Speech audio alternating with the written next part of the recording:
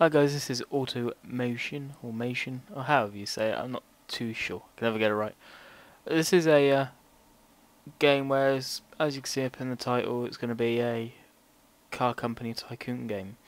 At the minute all they've got is the engine builder inside, and that's what really intrigued me when I played it. I trained as a mechanic for 3 years and love vehicles, love engines, and love doing stuff like that, and being able to look inside and build the engine, do the bores, the strokes and so forth, really sort of gets you thinking.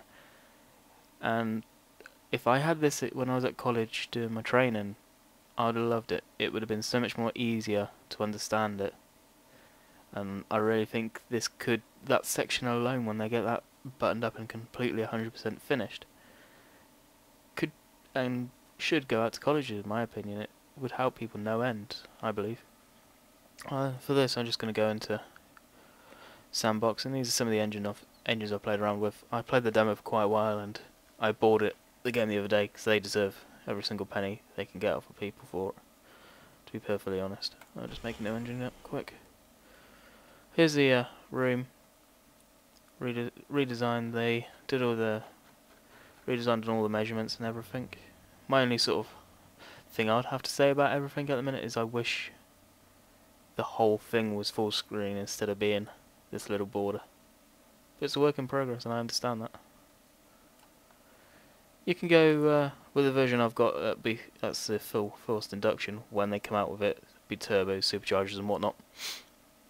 In the demo, you can just do 4-cylinder. So, I'll show you the block of that. That's the block of the 4-cylinder. Just there. And you got the different materials. You can do inline sixes. So, say sort of Japanese. This Nissan R54 Skyline engine, I mocked one of them up roughly. All I needed is turbos, and I kind of tweaked it, messing around. Then you got the V8s. I'm guessing they're putting V6s in other bigger engines. I know V16 and stuff like that I've seen in mentioned, so God knows what these guys are coming up with. Something that I'd love to see, and whether it will be ever added, is diesels. I'm going to probably ask that on their Facebook, just out of curiosity, because I think that would be kind of cool, making a huge ass diesel engine, sort of like a Cummins or something like that. I don't know. Then you got the flat plane. The block doesn't really change, or if it does, I can't see it personally. Well, we'll just do a V8.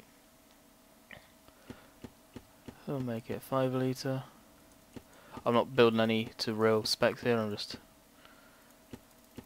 playing around. We'll have a cast block. So you can do all the different cranks. The different con rods.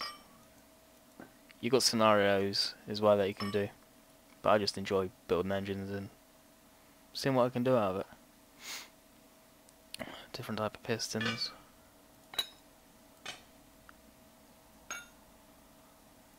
I'll go cast. Top end I'll go push rod, because I don't plan sort of doing an older style V8. Go aluminium. Or as you Canadians and Americans and whoever else calls it, aluminum. Variable valve timing. Now something else I really like now with the big patch they did, I don't know when they did it, is you can put your own sort of style rocker covers on.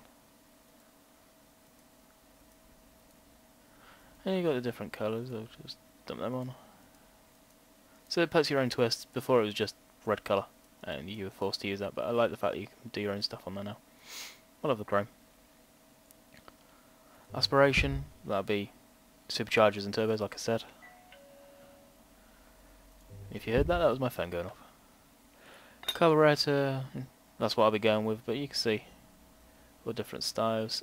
Go real old school, single carb. That's just single barrel.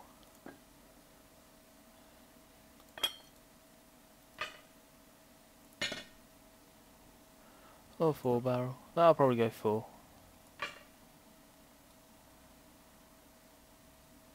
I'm not too familiar with this style at all. Nor really am I. Unfortunately, carburetors, because they don't really teach you too much on that at college anymore. They kind of lose the old school stuff and the old school ways. No, I've not been to college for some years now because I finished it. I always do a 95 octane. Don't know why, just do. Always put the performance filter on pretty much. The injection, mechanical, single point EFI, multi-point, and direct. Then you got your throttle body per cylinder.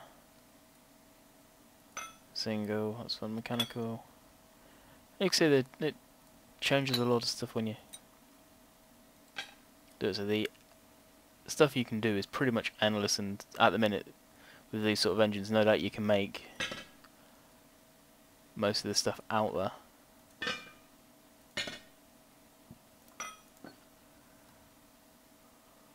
So it changes a lot of stuff. Go carburetor.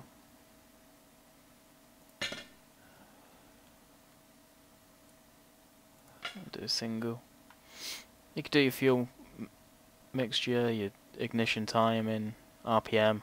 If you go too high on the RPM or too much power or some weird and wonderful stuff and you just get it wrong, it will blow up, but you don't see any of that. You hear it break and you stop the test and you've got your engine back.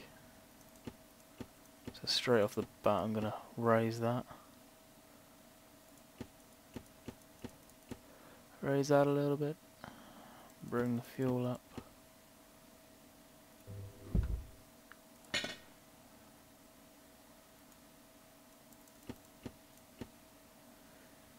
And you've got the different types of heads.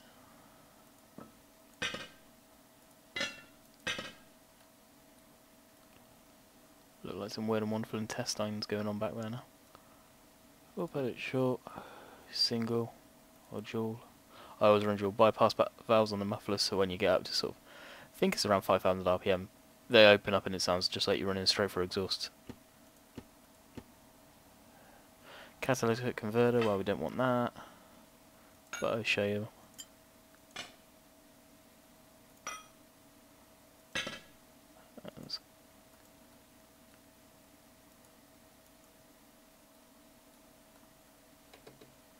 Different exhaust silencers.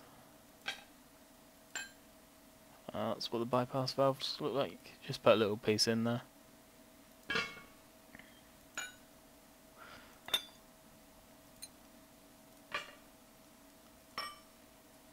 And that'll be the same for the end one.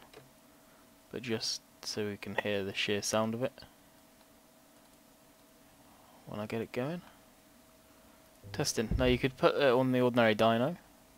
Well, now you can go in test mode and you can control it. You've got your RPM, your VAC, boost when they put in the turbos, and this is one hell of a teaser seeing the boost gauge. Oil pressure, that at the minute I don't really think serves a purpose other than the fact it's pretty cool. You've got a knock gauge, so if the engine's knocking bad it will light up. Then you've got your power and torque represented here.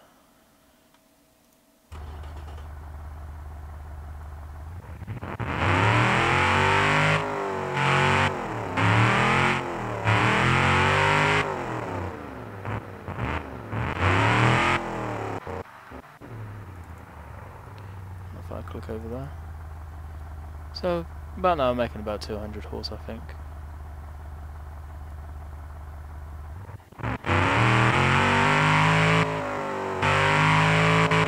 Just under.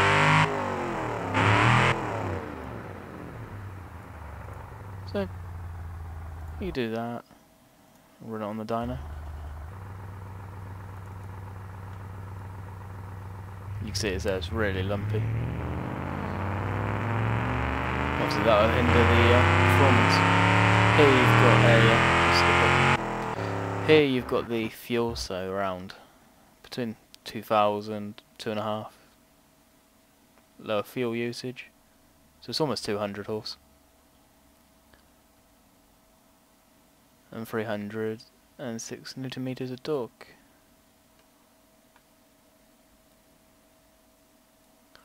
And you just tweak it and you get better performance. My guess is if I put a slight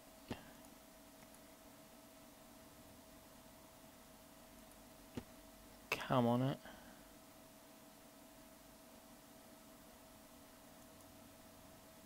tweak the compression ratio,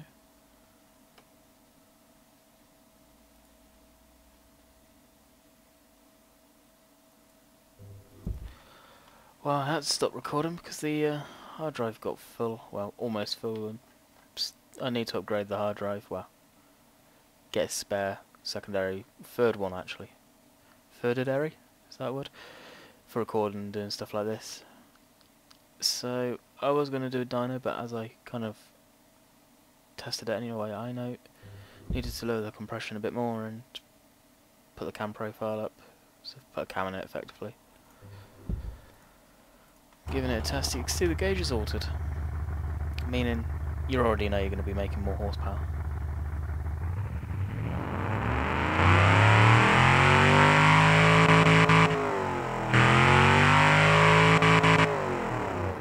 So judging by that, I could probably raise it to about 7,000 RPM.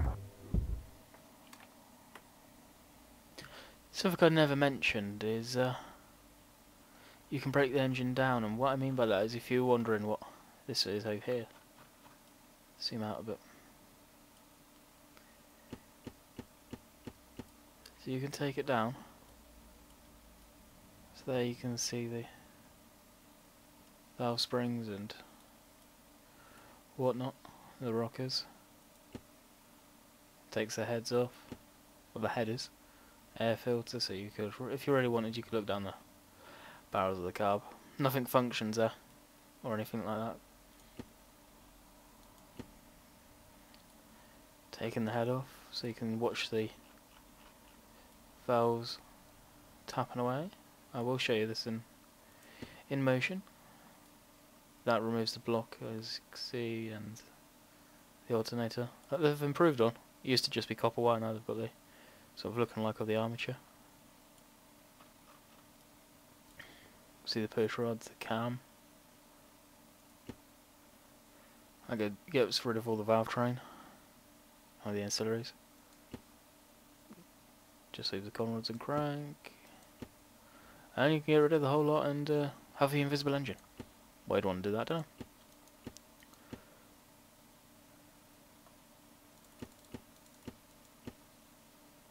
We'll go hit test, we'll start her up.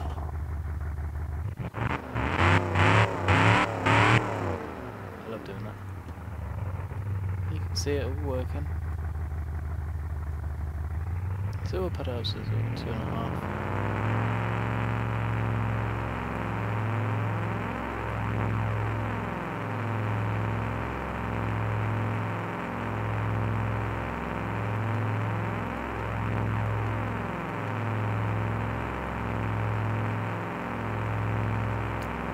Something that probably do with the dressing at some point. No doubt they will. We've got a little bit of clipping coming through the block on the pistons, and I don't know if that's just on certain pistons or not.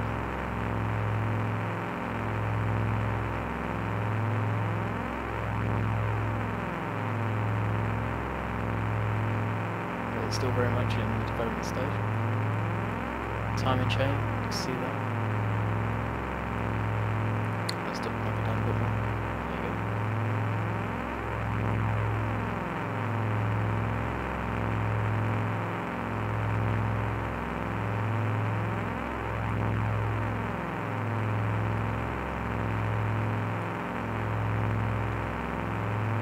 I won't take it down any more because it doesn't run it. You see everything, don't you? So let's take the RPM on.